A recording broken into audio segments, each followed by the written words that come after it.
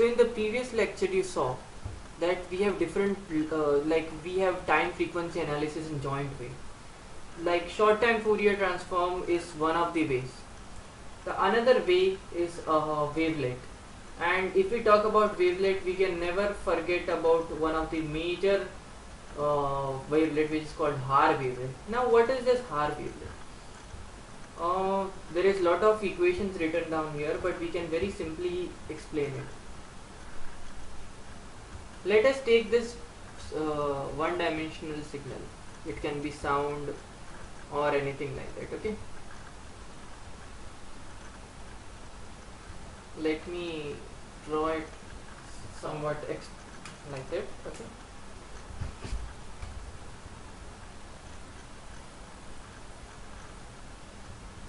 Now this is the signal.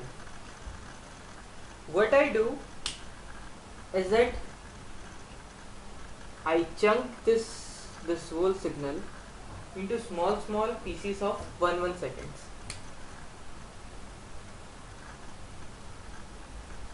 One and something like that. Then 2, then 3, 4. So in that sense, what am I doing is that I am chunking. And there is one proposition which I want you to understand, that the average of this and the average of this, and if I take the average of this, the overall average will lie in the center of average between this and this. Okay, let me try to say what I am trying to say. Let in 0 to 1 interval the average be A0.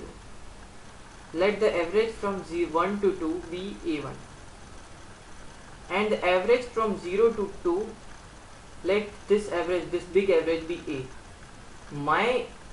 What I am trying to say is that A lies exactly in middle of averages of subintervals.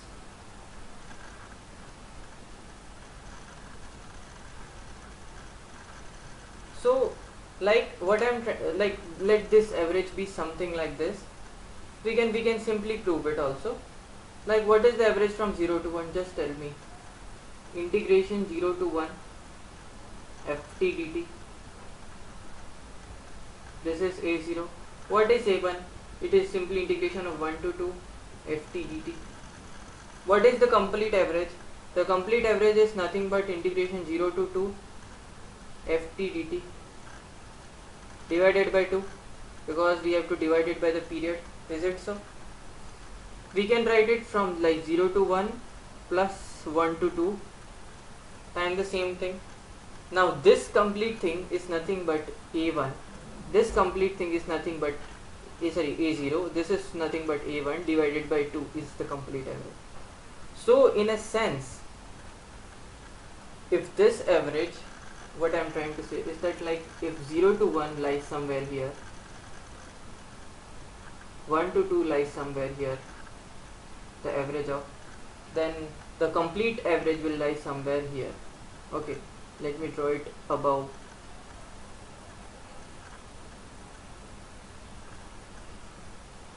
And in other words, this difference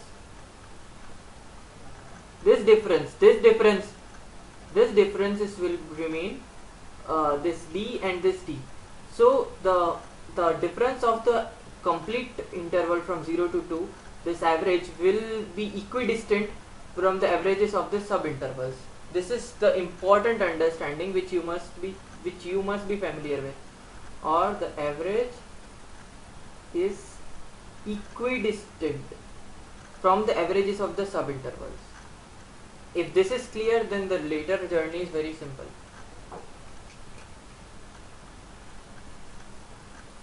Okay. Now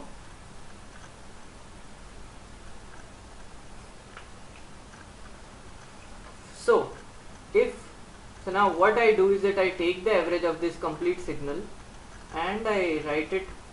I just try to represent this whole by its average. I take the average of it, I move it here. I take the average of this signal and I write it here. I take the average of this part, I write it here. I take the average, I write it here. So in that sense, I am writing the signal by its average. So f0t, I will explain why I have written 0t, is equal to this value, which is a0 times this phi t. Is it right? This phi t same because it is the scale, plus a1 phi of t minus 1 plus a2 phi of t minus 2 and so on.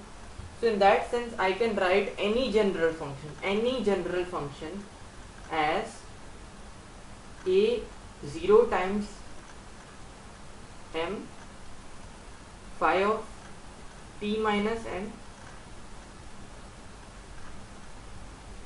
Are you trying to understand what I am trying to say? Is that I can write any general function in this form. Now suppose instead of chunking the function down into pieces of 1 seconds, if I chunk this function down in form of 0.5 seconds. So now I am sampling at this interval also. So let I represent this sampling by 0.5 seconds with red.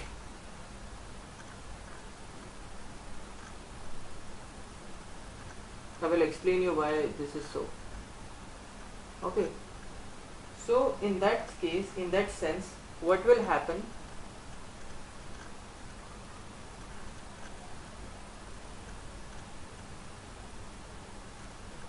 In sense that the central this will be what will happen if I sample at every 0.5 interval.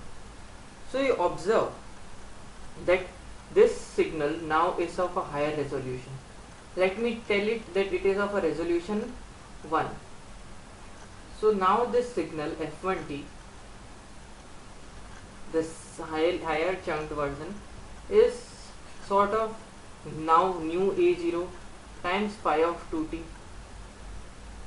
Phi of 2t means compression of this Haar wavelet, plus a1 times phi of 2 times t minus 0.5, or if I remove this bracket t minus 0.5, if I multiply 2 on both sides, it becomes 2t minus 1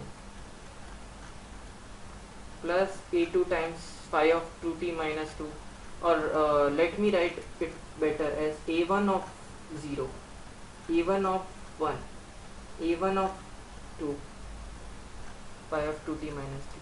So in that sense, now the higher resolution version. So here n is representative of resolution. When I was chunking with 1 seconds, it was 2 to the power 0 resolution. So the n was 0.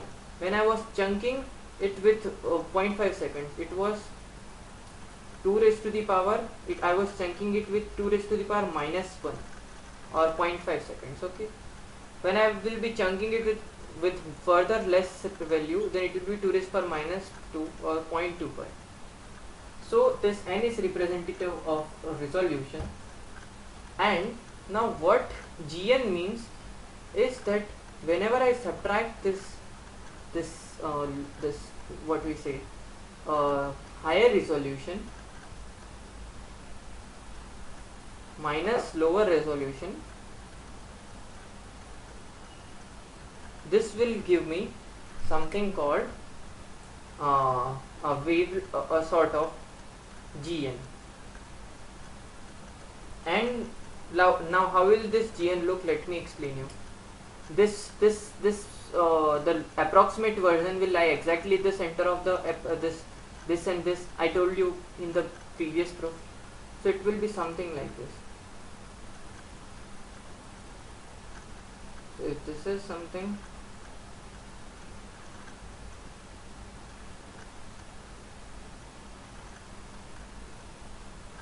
so in that sense, we can write this stuff in form of this in such representations, like this is the difference. Okay, this subtract, I am subtracting this blue color with this red color minus this blue color is what I was writing. I can write this stuff in form of wavelets, so that g0 of t is nothing but b0 times phi of t plus b1 times phi of t minus 1 plus so on. Because if I am scaling this with 2, then this has to be scaled with 2. That's how it is working. So now if you look at the Haar wavelet now, let me take this as the higher resolution signal. Okay, now if I have to convert this higher resolution signal into this lower resolution signal, I take this average system, that I take average of both and write it here, average of both and write it here, average of both and write it here, average of both and write it here. And the difference of this and this and this and this, both will be 0.5 and 0.5. You notice they both will be same. I write it here. The difference is I write it here. A difference, okay. So in that sense, what I am doing is that I am converting a higher resolution signal into a lower resolution signal, and the differences. So in that sense, and also from lower resolution signal and the differences, we can construct a higher resolution signal. Are you getting what I am trying to say? In that sense, we can move from higher to lower, lower, and from lower, if we have the differences, we can move to higher. If we have the differences here too, we can move to higher and higher. In that case, that sense, we are calling it as multi-resolution analysis. Okay, so now if we see what next, and you notice this was higher sampled version, this will have a lesser sampling, or it will be more spaced. Here if I say it will be 0 or something like that. Okay, so in that sense we have dilated this, we have what we tell expanded, or that in that sense. Okay, or the next version was this version is sort of a decimated and then expanded version. Okay, but now let us not go into those intricacies now, but the main thing is that an plus 1 is actually obtained, can be actually obtained if I have an and bn. So what will I do? The first signal will be like, if I take this, let I have this, these both are an of, I have this something like an of 0, an of 1, an of 2, something like this. Okay, and I have bn also, or the differences. So what will I do is that the first an plus 1th value will be, or an plus 1 of 0 will be an of 0 minus bn, and an plus 1 of 1 will be an of 0 plus bn of 0. So in that sense, what we are doing is that we are trying to find a detailed version from an approximate version by subtracting and adding the differences. A similar thing is what you observe in an amplifier when you have the sum mode and the difference mode, something like that. Okay, so just try to relate it with it, you will get what I am trying to say. You know, we have something that ratio some in this amplifier, but let's not get into that. But essentially this is what the Haar wavelet is about. So now in the next lecture we will move and look on to what is a filter bank. I can say that what the summary of what this Haar wavelet is, and in filter bank we will first study what the Haar wavelet, how to represent a Haar wavelet representation, and from Haar representation only we will move. So this Haar wavelet is not ending here; it will be continued in the next lecture. But in sense, what I am doing is that I am trying to get the, like for example, the signal was suppose 1.5 and 0.5. Then I could have got this 1.5 and 0.5 with writing as 1 plus 0.5 and 1 minus 0.5, or adding this phi t with psi t to get this signal. Are you getting trying to get an intuitive feel that this is how we are generating? So that's all for now.